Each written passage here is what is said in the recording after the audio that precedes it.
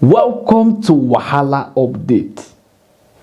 This one, the whole Nigerians then shock as another fresh allegation of over 100 billion naira don't come outside against the former governor of Kogi State, where them they call Governor Yahaya Bello. Additional over 100 billion added to 82 billion naira where them be the accuser before say in thief. From small Kogi State, where we say them no get anything, them no get road, them no get good school, them no get better hospital. Nothing where really they work for Kogi State. If you travel go Kogi State, it go be like say Kogi no be part of Nigeria.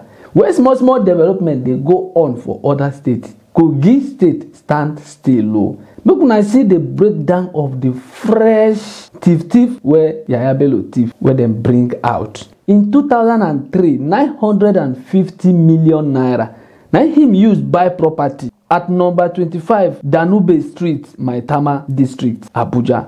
In 2022, him buy another property for 170 million naira, and that property is located at Block D, Manzini Street, Wuse Zone 4, Abuja. Another one for 2020, he buy that one for 66 million naira, and the property is located at number 739 Aminu Kano Crescent, Wuse 2, Abuja. In 2022, he buy another property for 5.7 million naira located at Hotel Department Community, Dubai. In 2021, him transfer $570,000 for TD Bank where they for America. The account number they put them here. In 2021, him buy property of 100 million naira, and that property is located at number 1160 Cadastral Zone C03 Waripa 1 District in Abuja. In 2018, he buy another property for 100 million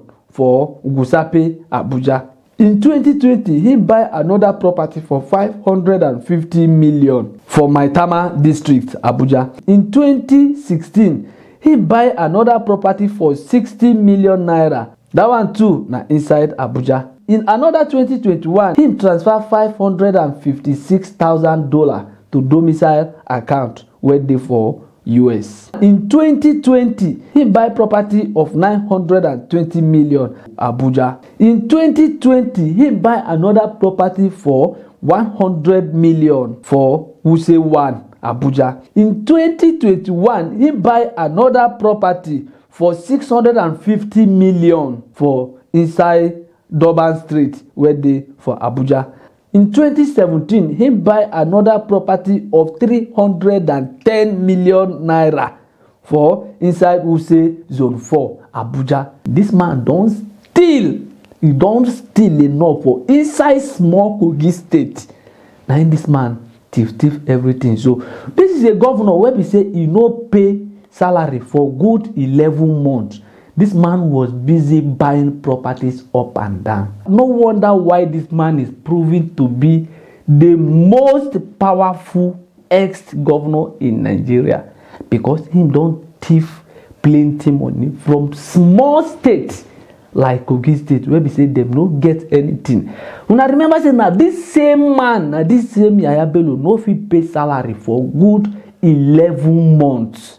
This same Yahaya Bello, he no fit pay salary for good 11 months. Now this same man come outside that time say he was stand to be president of the Federal Republic of Nigeria. This same corrupt Yahaya Bello, now he say he won't stand to become the president of Nigeria. One can wonder wetin Yahaya Bello won't use all this money do. Myself, I don't know the answer. If anybody ask me wetin one man they use all these properties and all this money do, me, I don't know the answer. When I remember say before Yahaya Bello become governor of Kogi State, Yahaya Bello bin get transport company where them they call Fair Plus. You know 6 months where this man become governor, you see that transport company, the thing crashed down.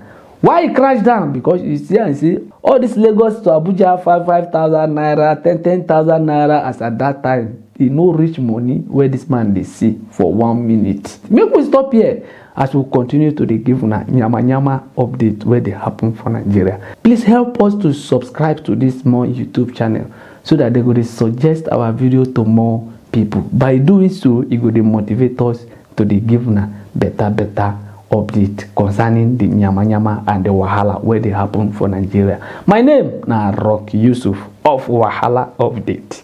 Nyama update. Thank you. We still dey here. We go dey give una update.